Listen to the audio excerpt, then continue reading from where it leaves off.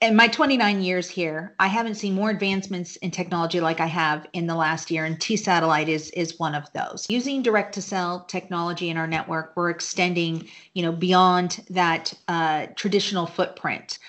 In the floods that happened in Central Texas just 2 months ago, we saw 93,000 people connected to T-Satellite and over 200,000 text messages.